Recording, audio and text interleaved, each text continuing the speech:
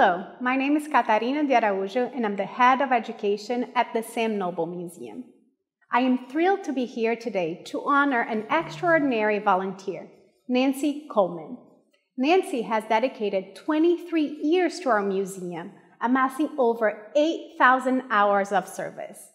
Her commitment to volunteering has earned her a prestigious award granted on the behalf of the President of the United States.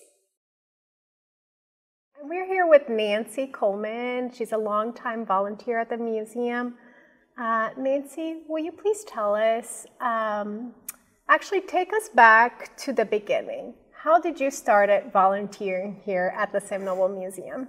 Well, in August of 2000, when my late husband and I got home from Africa, we realized that we had not made plans for retirement besides our stay in Africa at a mission.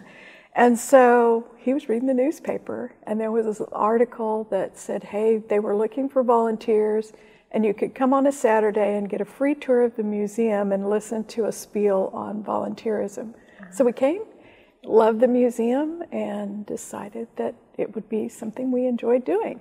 And so started classes in September of 2000, and I've been here ever since. 2000, so that's been 24 years? It'll be 24 years in September. Wow. So why do you volunteer at the Sam Noble Museum? What are some reasons?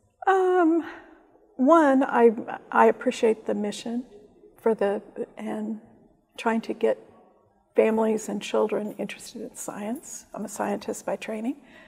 But it also gives me an opportunity to give back, gives me a community to work for. So I get a lot out of it.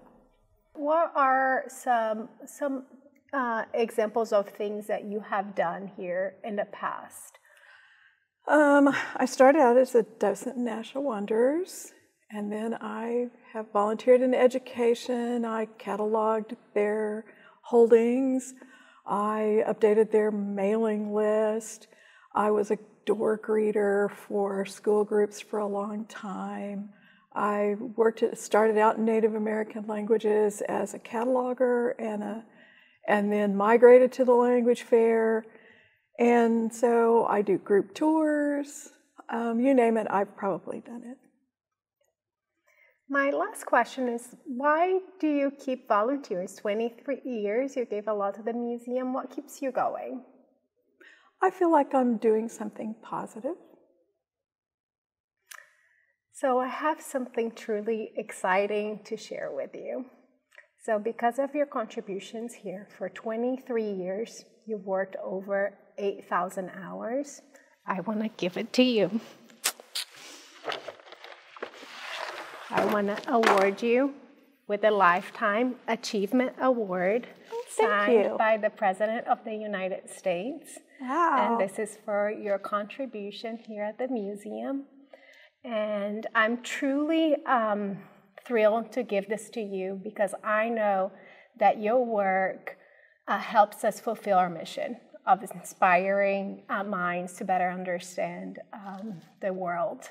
So having said that, on the behalf of the museum and the President of the United States, I want to give you this award. Well, thank you. That's really nice. Was not expecting this at all. You got me.